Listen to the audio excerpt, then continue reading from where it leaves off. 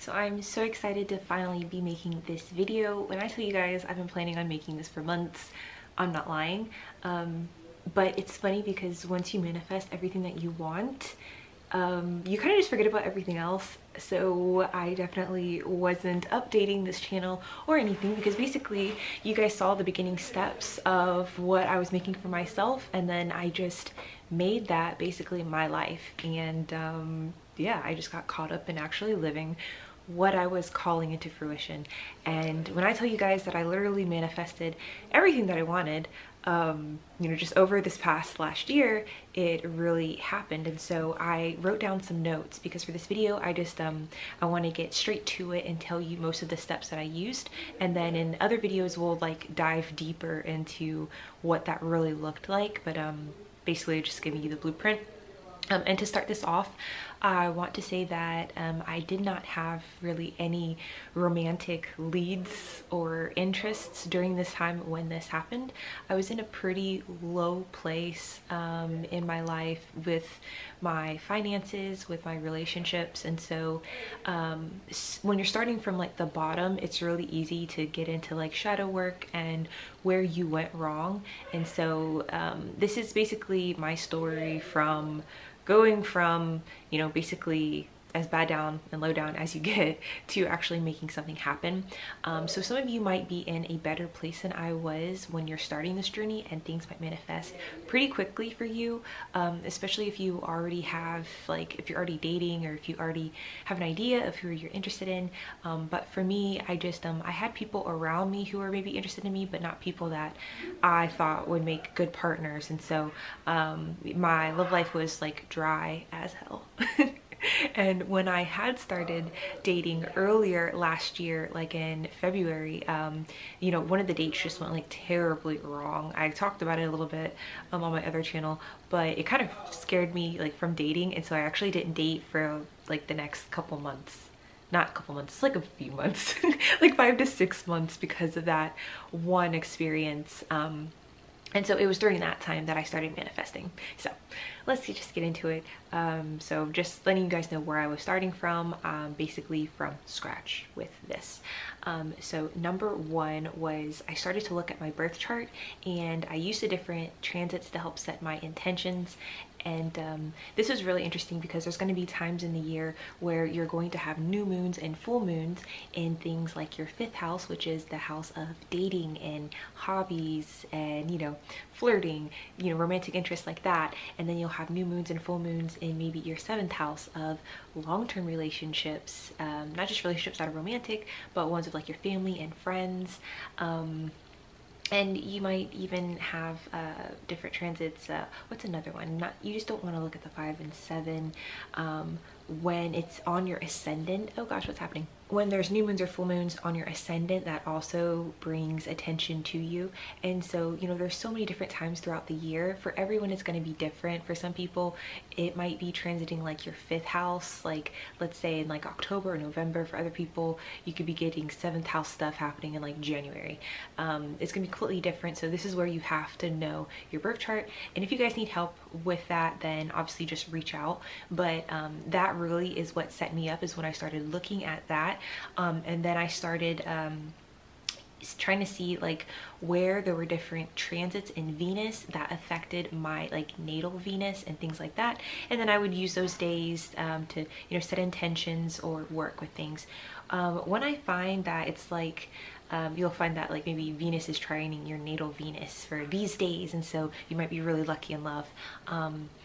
I never really had anything crazy pop out during those days, but at the same time I wasn't actively like going on dates, but I would still use those days to set intention. So for some people, if you see something like that, like, oh my gosh, Venus is going to be on my ascendant, or it's going to be doing this or that, or even Jupiter, you can use Jupiter too. Hopefully you guys know what sign your Venus is in, and so when it's that season, so it could be Leo season if you have a Leo Venus, or Capricorn season, then obviously this brings a lot more attention to you. So going out on dates and working your magic is really important. But like I said, sometimes for me, like if I would like go on a date, this is like years ago, nothing like on those specific days would ever happen. I've found more success in planting seeds around that time and then kind of forgetting about them, and then things growing from there. So don't put too much emphasis or freak out too much about, oh my gosh, I have from this date to this date to make this happen, because that'll also slow down your manifestation and bringing things to you. And sorry guys if you hear little babies, we have a lot of family members in town right now, and a newborn is a part of that. So don't get too worked up about that. Don't put the pressure on it. For me, I did not notice that like the love of my life walked in, you know, during that date that it said I would be most lucky in love. Like I just did not find that to be true. But you still use those dates and those times to bring in things and to set intentions, though technically you can start manifesting at any time. It's just when you're using what's going on in the astrology at the same time, it brings it in faster. So keep that in mind. Mostly like you looking at the birth chart and the different times of the year will help to plant the seeds. There's still work that you can do, even if, let's say right now, things are transiting in like your second house of like money and business. It doesn't mean that you can't still work on your love life. There's different things that you can do, which I will get to, other things that I worked on.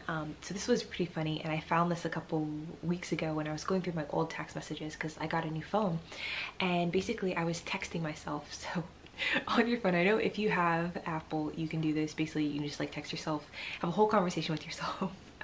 And so what I would do is text myself good morning and you know, good night, I love you, and even just like sweet little things that I not only hope to say to someone but also hoped to receive from someone. So it's so funny because you're sending it in like a way you would send this to someone that you're in a very loving relationship with, and at the same time you're receiving this from yourself. And so I would do that all throughout the day, you know, maybe like at least two times a day, because I like to do the good morning, good night. For me, like that means a lot when your loved one is on your mind first thing in the morning. So that's something I wanted to manifest. So now that I realize it, what this technique does is you start living the reality in life that you want now, and it's usually when you start taking action and making it happen, eventually you just like fall into it. It's really crazy. It's really crazy. So just setting your intentions, like, you know, that's great and all, but you also have to take some type of action. So if you want someone in the future to be like that, then you kind of have to start that just yourself and get into that vibration. I think that's what actually happened. I think I got into that vibration of, you know, sending kind of, you know, sappy things that were heartfelt, but like that I meant, even though I was just sending it to myself. It sounds really stupid, guys, but that's what I did. One thing that I chose to do was a little bit of shadow work, and basically shadow work to me is just when you're looking at the things about yourself that you do intentionally or unintentionally that hold yourself back. So sometimes this is like subconscious stuff, and it could, you know, basically be from past relationships with our friends, our family, or exes, and it's these negative things that you kind of carry with you regarding love. So what I did was I started looking at my relationships in the past and how I acted in love, the things that I did, and then I started looking at when I'm going through like talking stages with people, even failed talking stages, just my demeanor. What were the things that I would do? I noticed a lot of times, like if they weren't texting back quick enough, sometimes I would ignore them for like maybe the rest of the day or long periods of time.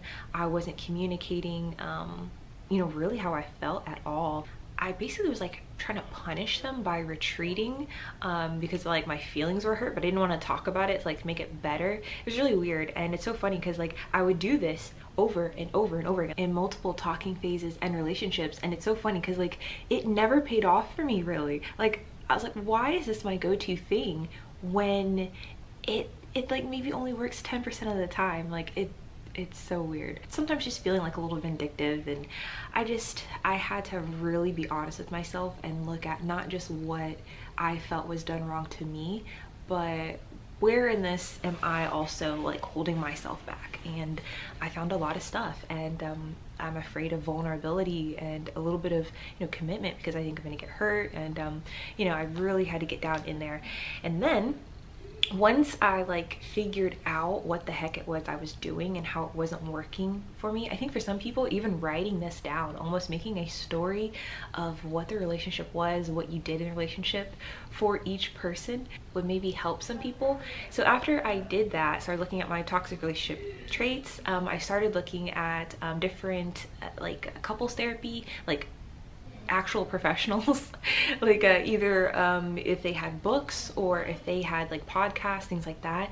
And I started to learn how to actually speak in a relationship, how to kind of like conduct myself when I was dating, because I just saw that sometimes I would put all of my eggs in one basket. I put a lot of pressure on it, and then I would let myself down every time. I'd get really excited. And so I shared with you guys on this channel some of I think it was John Gray. I shared with you guys his stuff, and some of these videos were like kind of long, so like I said, in the future I'll go back over some of this in detail. But he had some techniques that I started using and that actually freaking worked. I've already mentioned it on this channel. We'll go back into it later, but yeah, I started looking at how to actually fix it. And then I started actually using some of those techniques even before I was actually dating anyone.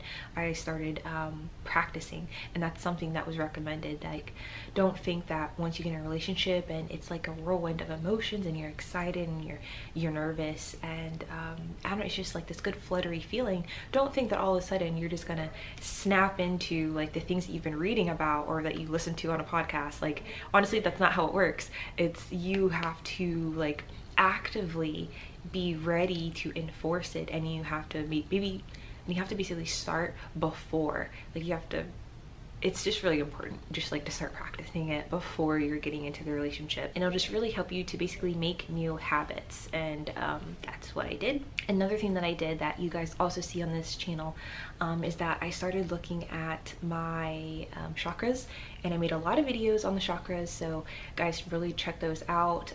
But I focused, I went through all of them, but I really focused on the root chakra, which can really get into the way of your divine feminine and actually attracting love to you. Sacral, which is huge for that, because that's where we get our pleasure, our kind of womanly glow. It's funny because the root chakra is also like security, that we feel like security from money and safety and having like a provider and being comfortable. But root chakra is also like our fight or flight. It's like what we do when we're just trying to survive. And I noticed that in a lot of my relationships, they had me in survive mode, not necessarily relax mode. So root chakra, even though it's not like the passionate, sensuous sacral chakra or the loving and divine heart chakra, it's still really important to help balance that out, because a lot of our negative energy and even being a little aggressive when we're in talking stages and dating people stem from down there.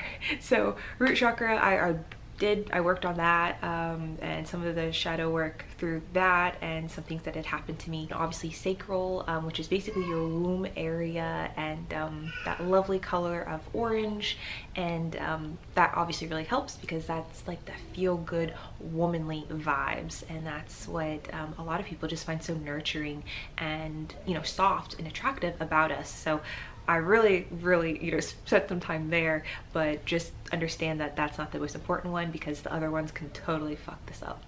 And then of course I did the root chakra, because that helps with just universal love and divine love. And there's so many different types of love, guys. And yeah. So I worked on those and I talked a lot about them. I went into detail. Like I said, I also worked on like throat chakra stuff and third eye, and you should really go through all your chakras when you're trying to balance them. So I focused on all of them, and obviously I put an emphasis on some more than others, and that really helped me. And then this is where it gets kind of weird. And I heard about this technique, I don't even know when, or a long time ago, and I didn't even really understand that this was what I was doing. But now that I'm looking over of how I made this happen, basically I after I had done all of that, I set those intentions, and then like I forgot about it. But then I started looking into other things to manifest that really had nothing to do with love. and I started taking actions towards making it happen. And so one of the things that you guys saw was astrocartography. I started looking at how the different lines that are on our birth chart and on the world map, you can find your Jupiter line, your Mercury line, your Venus line, and I was basically traveling to those places and trying to see if it was easier to manifest different things. I was actually trying to manifest material things. They had nothing to do with love. So this really helped just to get my mind off of everything. So during this time, for some reason, now that I think about it, I wasn't really when I was doing like all of that chakra work and learning how to speak in a relationship and using that in just like my daily life, like practicing and doing all that stuff, I really wasn't on like any dating apps to meet any people. I wasn't going out places to meet people either, now that I think about it. And so for a lot of you, you know, that's really where like it's gonna like start. Because now I think about it, when I met the person that you know, I would soon be in a not even really soon be in a relationship, but would start dating seriously, I met him only like let me look. Okay, give me a second, guys. I need to look and see when I was like posting these videos, because that will help me to like just remember exactly how long until like I met him. Wow. So a lot of my chakra stuff was uploaded like in April. There's some stuff in May. I actually started talking to him sometime in May, but it was so weird. So like I said, I wasn't going out anywhere to meet people. I was pretty much focused on the whole traveling thing, the astrocartography thing, and trying to get like what I needed. I needed a reliable vehicle, so I was trying to manifest that. And so less stuff I was working on just had nothing to do with relationships. And I did not feel like I was ready to start dating yet. That was one of the biggest things, and so I wasn't trying, now that I think of it.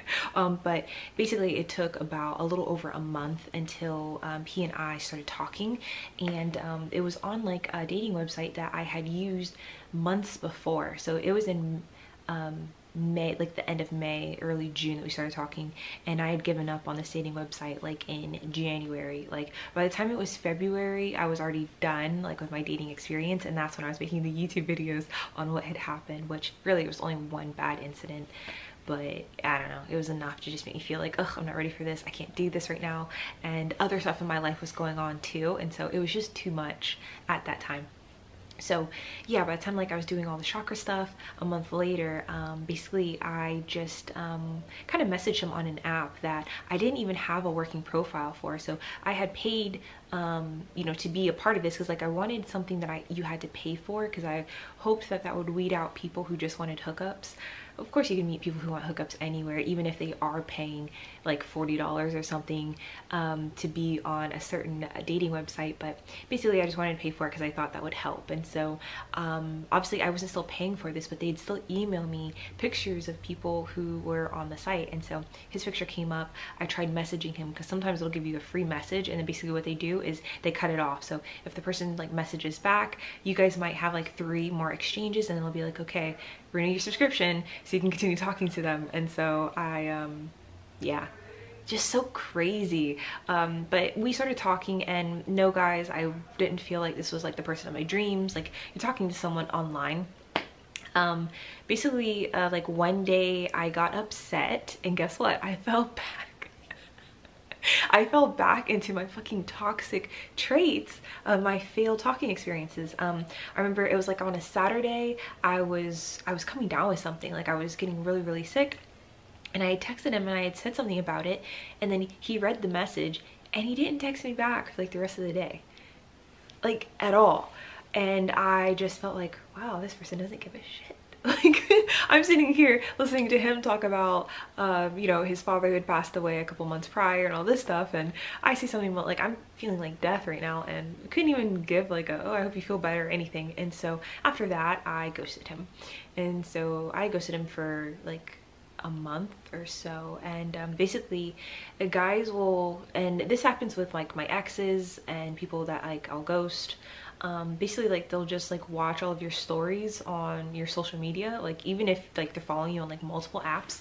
I used to think, oh, it means this person still cares or still interested, but to be honest, like sometimes, like especially on like Instagram, it just kind of starts the next person's like it's not necessarily like a reel, but like their story. So it's like they're not necessarily going specifically to you just to watch it. And so honestly, it's not like a good sign that this person still cares or still like wondering what you're doing. Like they can actually watch you for like months or years and not say anything.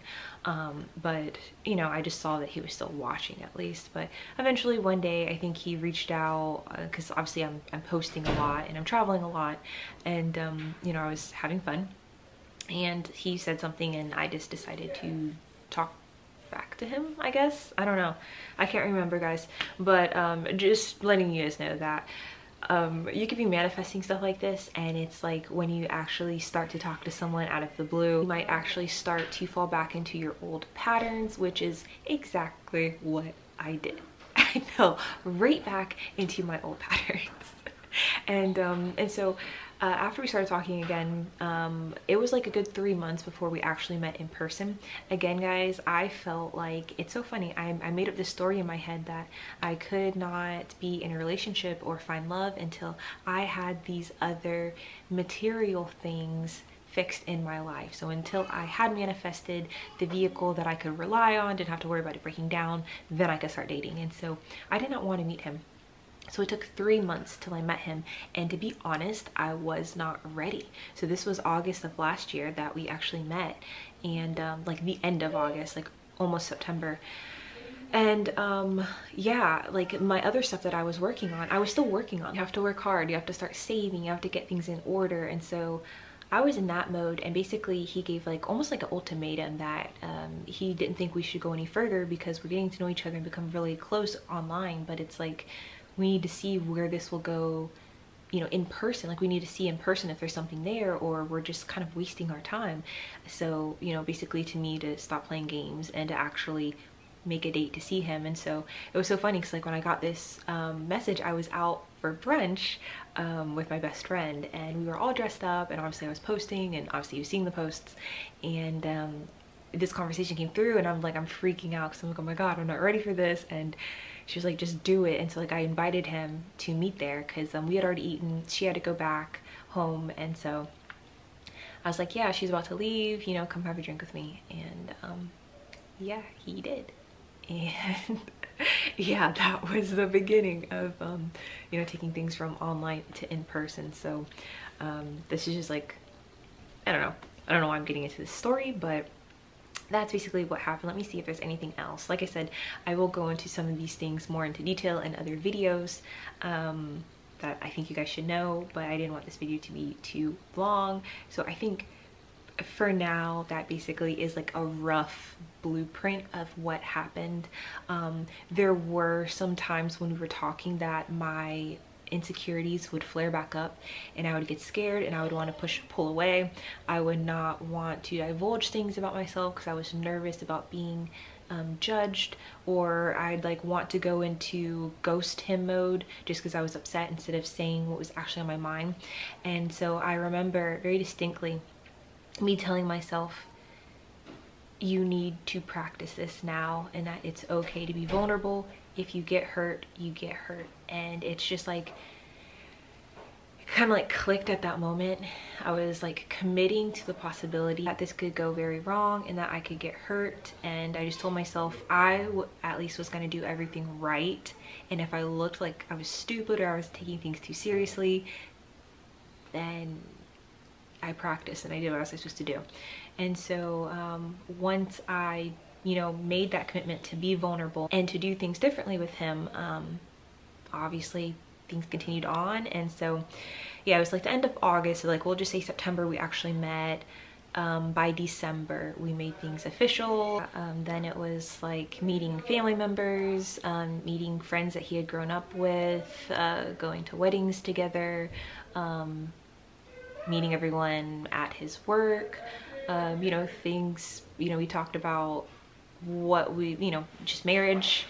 And yeah, it, you know, turned serious, you know, this thing that I had manifested that I was not ready yet. And so just understand that you might make these like boundaries, or like you might obstruct your own manifestations from coming to you because you're so worried about the timing. I have to achieve this before this can happen. Once this happens, I'll feel more comfortable. And honestly, I don't know if we're ever really ready. So if something happens in love and it feels like you weren't ready, or that happened too fast, or it comes out of the blue, honestly, I think half the time that's what happens with relationships. I've never had it happen where I was like, oh, I am ready for a boyfriend, and then all of a sudden I found a boyfriend. Usually it happened when I wasn't expecting it. Obviously I wanted it to happen, but I had no idea when it was going to happen. I had no idea that that night would start things. And so just get it out of your head, that's going to be like a specific season. So I know I said things about, oh, look at your birth chart, look at what months, what new moons or full moons are going to be here or there, or what Venus transits are going to be happening. Yeah, for setting intentions, but doesn't necessarily mean that you're gonna meet like the love of your life at that time. Though sometimes during those transits I did notice that is when we made things official, was during my 7th. Is like everything was transiting in my 7th house. That's when we made things official. I don't know. At the time that he knew that things were like serious, that he started falling for me, actually happened around the time of his birthday, which I think things were transiting in my 5th house of dating and relationships. So there were definitely some things that linked up, but honestly these seeds were like, I don't know, they were set at a different time. So you won't be able to completely get this like on the dot of when things are going to happen. So this is really good that I'm thinking about this, because in the future I will know not to put too much like not to stress too much, put too much pressure on, oh my gosh, it's my time for dating, I have to go out and date right now. It's just like be kind of casual with it. Don't get your hopes up, put all your eggs in a basket, continue doing other things. And I will go into later how I kept my self-sabotaging ways, like what I did to not self-sabotage, basically. I don't know how to word that, because there were some issues with me you know, getting too worried about things going wrong and just messing up stuff. So we'll get into that later.